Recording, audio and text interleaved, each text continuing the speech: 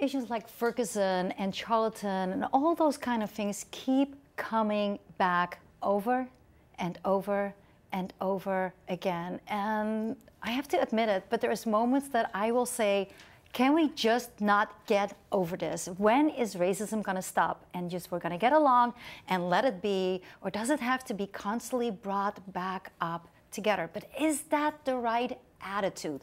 Is that the way we should think? Is that a majority thought or is that a minority thought? Where is that coming from? And you know, it doesn't have to be like that. So what is the answer to the differences in the world here, in the ethnicity issues that we're working with, to change that in a way that it's going to make an impact and effective? And what is it that Jesus would do? With me today is Reverend Efrem Smith. He's the president of World Impact. He is also a speaker with Forge Kingdom Building Ministries. His latest book, The Post-Black and Post-White Church, addresses the issue of ethnic differences. And I have to be honest with you folks, when I started to work on this show today, my opinion changed when I started understanding the depth and the root of the real problem. And I know when you watch this show, it's not just about the differences in ethnicities, but it could be the differences in our own marriages, in our own problems, in our own struggles, because it doesn't just address one topic, it addresses them all. Efrem, welcome to the show. Thanks for having me. Now, I want to just start off and just throw you right into it. You know, you say there are big differences in the ethnicities and they make an impact in the world today. And what is it that you're talking about? You're talking about like a minority and a majority group? What is it that you mean by that? Yeah, well, I'm really talking about the structure of race, that there is a unbiblical, ungodly, but very real structure known as race that categorizes people based on the color of their skin, their physical features. And so based on your skin color and your physical features, we have created categories to decide who's smart, who's fast, who's good at science, who can dance well, who can clap on beat. And we live under this matrix of these false labels, and it's far away from how God created us, not only to be individually, but to live in community together. You know, I have a hard time believing that in the beginning, but I have to add a but there. Campus Crusade for Christ did actually a check on that. And they actually sent out interviews. A couple of people did that. I'm not sure, I believe it was Campus Crusade for Christ. They sent out like 100 interviews that they would respond to work assignments. And what you just said, it was a certain type of group that would be picked, even if they had the same qualifications. Is that what you're talking about? Yes, so even when people see names on a resume, and if that name sounds like a quote-unquote black name or Hispanic name versus what they would think as a white name, they begin, regardless of where the person went to college, what their work experience. The matrix of race is so sinful, it's so broken, that we live in this fallen world where, again, it could be based on skin color or physical features, or it could be based on a name that we attribute to a certain ethnic group or race, then begins to make us think of characteristics and traits, stereotypes that could be very untrue about that person, but it's the fallen world in which we live. Right. So we're here today to say, what is the solution? And how do we work through that? And what I have learned from you and about 3 others, even if I never looked at that before because I was that part of the majority group, maybe being colorblinded to it? Is that a word that you use in those kind of things? Yeah, well, I think that the majority of Christians that I interact with, and people that wouldn't even say they're a part of the Christian faith, but they're just working to be good Americans or good people wherever they live, for the most part, they don't want to be racist. They don't want to be perceived as a person that would discriminate or mistreat someone because of their ethnicity or race. And so the initial thought is the way that you become a good person in this context is to say, I don't see race. But that's not the solution. I think that reconciliation and relationship building is really the solution. Because if I were to put that same thought around gender, and if I said, well, you know, when I see you, I don't see a woman, I just see God. You'd say, that's What? not true. You Yeah. have to see me as a woman. Or if I told you, I don't see my wife as a woman, then how did I know I was marrying a woman in the first place if I never saw her as a woman? So we have to say, God created you as female. God created me as male. God created us specifically in a ethnically, culturally in a way. And why can't we see a blessing in that and honor God and glorify God in that versus saying, I don't see it. I want you to see it. But do you think that people are actually ignorant about it, that they don't realize it? Yeah, I don't think it's with some it's intentional. There's no doubt. There's just no doubt. I had a kid in my daycare, and the parents said, "Don't come to that childcare anymore because he's black. I don't want you nothing to do with that daycare." So I know some are like flat out ugly, just ugly. Sure. But the majority of us, I think, is flat out ignorant. Yeah. Well, I think you know. I don't know what the percentages are specifically, but I would say this. Here's the common denominator. We all live in a sinful, fallen world. Right. And the issue of racial division or ethnic division is one component of the effects, the impact of living in an upside down, fallen, broken, sinful world. And so I would rather say, whether it's ignorance, whether it's hatred or bigotry or prejudice, or, you know, whatever it is, can we seek the solution found in Christ Jesus? Right. And I think that is where the core is in how to handle that. And my curiosity is, where did your passion come from? You know, where did this start for you that you are so passionate about this with World Impact, starting to address these issues instead of having all these little groups staying in their little groups? How do you bring them together? And that's something you might have wondered too about, is how do you bring everybody together instead of splitting everybody up in their own little world, in their own little group? Stay tuned. We will be right back.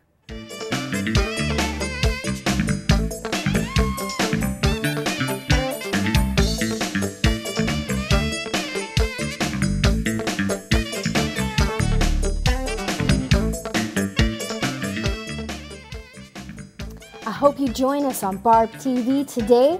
Go to barbtv.org for the best ministry time you can ever have. Make sure you bring a pen and a paper and take lots and lots of notes.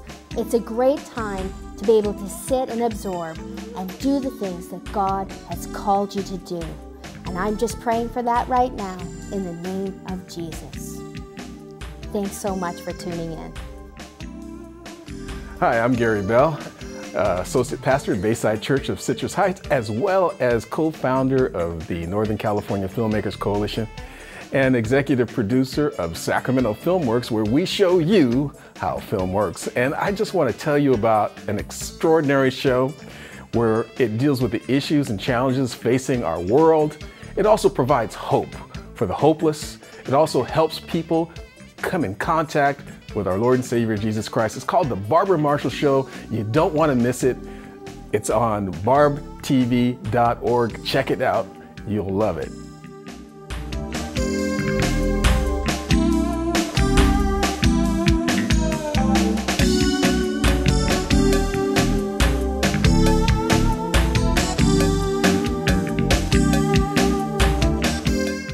Of 19, I was a nanny and came to the United States of America, and it was different. It was like coming to the movies. The cars were big. You had Donald Duck pancakes, as I call them, which I'd never seen in my life before, and donuts with holes in them. And you guys were weird. You know that? You were just different, but it was a cool weird. But then when my husband and I married somebody, an American and an awesome guy. His name is Ken Marshall. When we married and moved back to the United States and had children, the differences of the culture started to set in, and there were huge differences between the two of us. And this is just a Western country and a Western country together, and we actually ended up in a divorce. So, and remarried later, but the differences were so big, and there was huge pain inside of that. It became quite some time to receive healing from that and to overcome that. And when you look at racism today from a different perspective is in the way that you have gotten hurt and I have gotten hurt, and the healing that it takes place to overcome that. I have to admit to you, I no longer can say, just get over it. And that's why we're here today. How do you get over it? Efrem, you are passionate about helping people get over it. But there is a way about that. But where did that passion for you start? Well, it really started in my own upbringing. I mean, I grew up in a city, Minneapolis, Minnesota, and I grew up in the inner city part of that city. And some of the things that I experienced in my own life, I mean, my parents are from the deep South, my mom from Alabama, my dad from Louisiana. And there were summers when I would go to the places where they grew up. And I was just amazed how different it was that when I would go to Louisiana as a kid during the summer, it was still very racially divided. And so blacks and whites, you know, they didn't live in the same areas. I could see the difference in how whites treated blacks in terms of black people had to call white people by their last names, no matter how old. So I remember my grandmother calling a young white man who looked like he was barely in his 20s. She called him by his last name. She called him Sir, and he called her Mary. And never called her by her last name. And I watched this as a little kid, and so I knew there was something not right. And then the neighborhood that I grew up in began to change. The more families that looked like my family moved in to the community, the more white families left the community. Is that what white flight is all about? Yes. You know, in the 1950s and 60s, and especially in the 70s, as large cities, whether it was Los Angeles or Chicago or New York or even Sacramento, became more and more integrated, more multi-ethnic and more multiracial, a lot of white families moved. And it wasn't because, well, all these white families were racist. I mean, race could have been an issue, but it was a system that was racist and broken. It's almost like I'm hearing in it that, like, those that move ahead in life and get richer and are chosen to get the better jobs move out to the nicer neighborhoods. Yes. Is that what I'm hearing? So, and then the rest kind of stays behind, and you get a different kind of culture shaping. And it was really a systematic initiative and program. There were banks and realty companies that worked together to create what we now know as suburbs. I mean, the suburbs is really a creation on the other side of integration, that there really were companies, banks, realty companies that would go into a neighborhood and they would scare white families. I mean, there are even stories in Chicago of how companies would pay people that look like me to come into a community and be loud and violent and rambunctious. And then a realtor would come by and knock on the door and say, I hear that there are some negative things going on in this community. Wow. I can help you buy a house in a nicer neighborhood, and you should get out now before the housing prices really go down. They created it. And so, so in some ways, and again, I don't want to paint a broad brushstroke here, but in some ways, racial division was used and leveraged to create affluent communities and allow other communities to become poor and low income and broken. Now you're in the middle of that community, you see it happening, I can see where your passion is coming from and how God placed you in the time in that culture to make a difference. That's like clear. But there you are in that whole situation, and most kids, most teenagers in that culture are drawn to that side that your parents tell you to stay away from. Yes. Did that happen to you? Well, I was very fortunate that, my mother and father, who are Christians, very much taught me in the way of Dr. Martin Luther King Jr. To love all people, even to love those that would portray themselves or be portrayed as your enemies. And so as a young kid, through the influence of godly parents, but also through the influence of the writings and the messages of Dr. Martin Luther King. I mean, there are some people that respond to that kind of brokenness with anger It's why you see riots in certain cities, that some people don't know how to respond to broken systems in a broken world. But what about you yourself? Because here you are. Didn't you tell me that you actually ended up in the wrong crowd, but God stopped it? Oh, sure. I mean, growing up as white flight occurred, gangs began to develop in my community. And as a teenager, I had cousins and friends that joined gangs. And when it's your friends and your cousins, I mean, you're drawn to that yourself. Yeah. And so I ended up at a party one night when I told my parents I was going to a movie. And I actually went to a house party, and there were gang members that were in that party as my neighborhood was changing, and a gunshot went off, and someone was shot not very far from me. It actually could have been me that was shot that night. And so I remember running out of that party, and I was running so fast, and I kept looking back to make sure nobody was shooting towards me, and I ran into a tree and almost knocked myself out and ended up staggering home.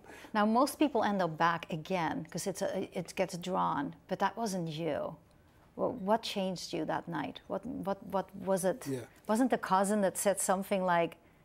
Oh, yes. I had a cousin who was a gang leader, and when he saw me, even after that incident with some gang members, I couldn't believe this because he wasn't a Christian at the time. He was a gang member. He looked at them and said, "Leave him alone, not him." And then he said, God has something else for him. Wow. And I want to stop it right there. God has something else for Efrem, but God has something else for you. The next part is, what is the answer? How do we go from here? Stay tuned.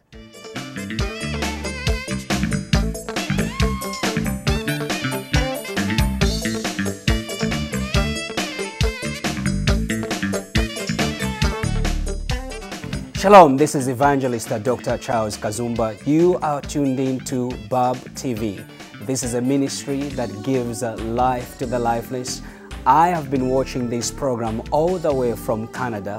When I got hold of this program and I started watching the segments that Barb does, my life was changed. I could identify myself with a lot of topics that are being taught on this TV. And I love this program because it gives you back what you have lost. And what have we lost? We have lost the touch of God. We have lost the presence of the living God. Through this program and through the words that are taught on this program, you will be reconnected back to your source, to your maker, to the Lord Jesus Christ, the lover of your life. And I am so happy and excited to be part of this program. God bless you.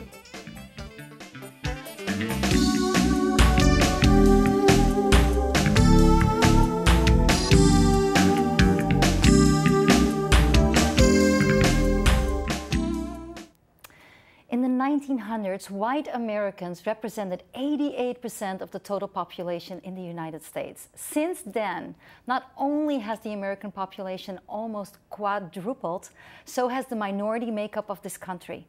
Population growth is the fastest among minorities as a whole. Statistics show white Americans represent about 62% of the national population today. That means that almost 40% of the population is of the minority. Do you see the change in this? We are no longer the majority or the minority. We're starting to be right here. And that is what you're trying to not just show people, Efrem. It is not just like we're right here in population. We should be right here in everything. So when I look at situations like Ferguson, what is the answer? What is the solution that this will not happen again? Yeah, I think the church can play a significant role.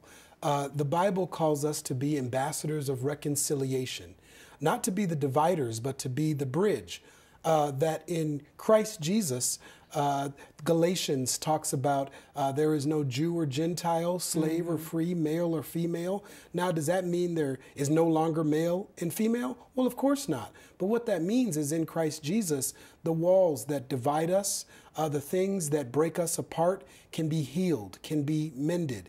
And so I believe that the church can play a significant role in being communities that where people can come together in prayer, in authentic dialogue, in worship together. But the church can't wait for people of differences to come in to the church buildings. We have to go out into those communities, not when a shooting happens, but we must, even before something negative happens, we must be the chaplains in the police cars. We must be the evangelists on the block. So what you're saying to me basically is like we should be the Jesus on the field and bring them in and be what Jesus would do, to go out to the people like the Samaritan woman, to go out and say, I care about you, you are valuable to me? Is that what you're telling me?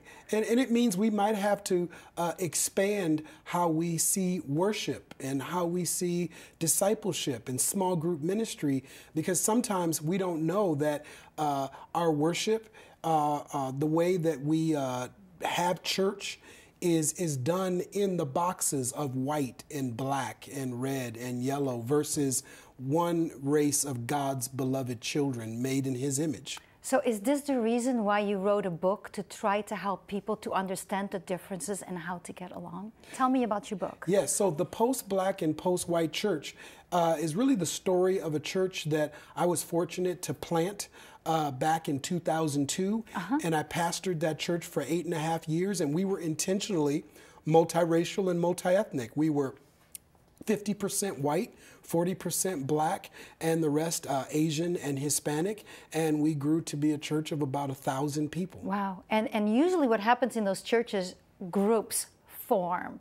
So how do you work it that you don't get all these little groups within the church staying in their groups? Yeah. So we used to have a meal, and we would ask people to bring a dish that represented their culture, their upbringing. And so we had the enchiladas next to the fried rice, next to the collard greens.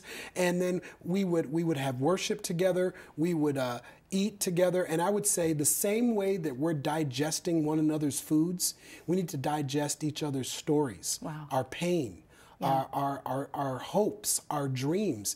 And we need to embrace those stories as if they're our own. And maybe that's what the Bible is getting at when it says we must bear one another's burdens.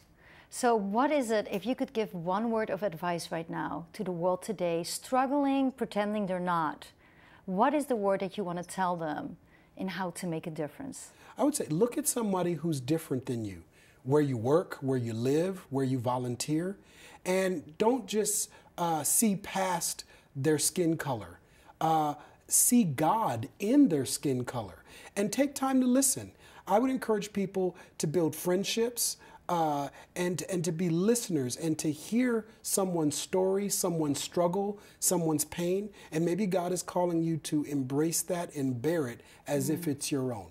Wow, that's good. Now, Efrem, if somebody would like to get a hold of you, what's your website? Where can they go? Yes, please go to worldimpact.org. Worldimpact.org, and you'll learn all that we're doing in urban communities around the country and around the world. And they can come to you for questions as well? Oh, sure. Yeah, through the website worldimpact.org, you can find me, and you can shoot me an email at president@worldimpact.org. Perfect. Efrem, it was an honor to have you on the show. Oh, thank you so much. Thank you for helping us to see it differently. Oh, so And honored. then I'd like to give you my book, Ransomed. Oh, man. Loving Yourself from the Inside Out. And that's what you're talking about, isn't it? Yes. How do we do this different? And, thank you for being on the show. How do we do things different? And I think it is both sides, the minority and the majority, that should work together to make a difference. You have to be willing to be open and to say, I can do this, instead of ignorant. And folks, my apologies. I want to apologize to you because I was ignorant for a long, long time and no more. And you can do that same. And this is the key. So then we pursue the things which makes peace. So then we pursue the things which make for peace and the building up of one another. And that's what you just said. We are building each other up. And 2 Corinthians 5:17-20 talks about that as well. Because it says it right here. Therefore, if anyone is in Christ, he's a new creature. That was what Efrem was saying. We don't matter what color skin we are. If we're in Christ, we are a new creature. The old things passed away. Let it go. Move on. Behold, new things have come.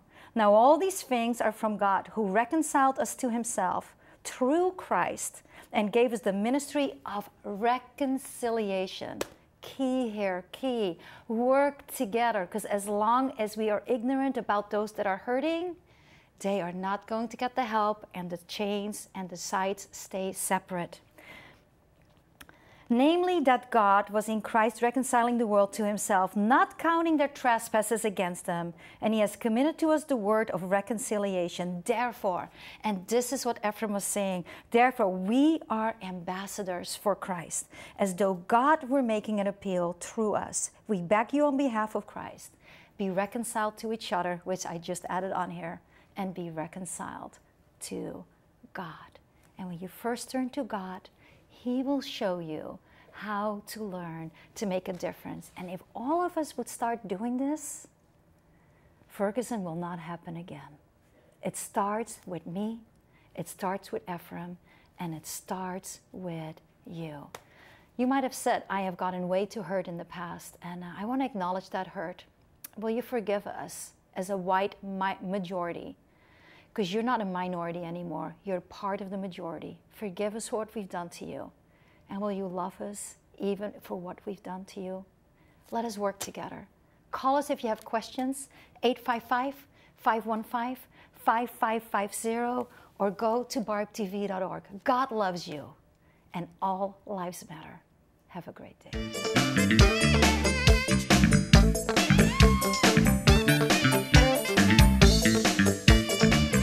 In 2010, the total number of suicide deaths in the United States was over 38,000. I say, stop, no more. We are going to fight for our children. It was a marriage of the devil. It was a devil's union. And I still didn't see the signs, the warning signs, and I should have known because I went through that. Catch it earlier, how to help. So Satan now doesn't just have him, he has you too. What happens when your son calls you and says, goodbye, Mom? And I pulled him to the pickup, and I have no idea. He was 23 years old. Yeah, but he was so skinny though. He's so skinny. Drug use? Said no. You said no. You're starting to pray. People pray with you. If it's darkness, he calls it. And he's brought so many young people to the kingdom.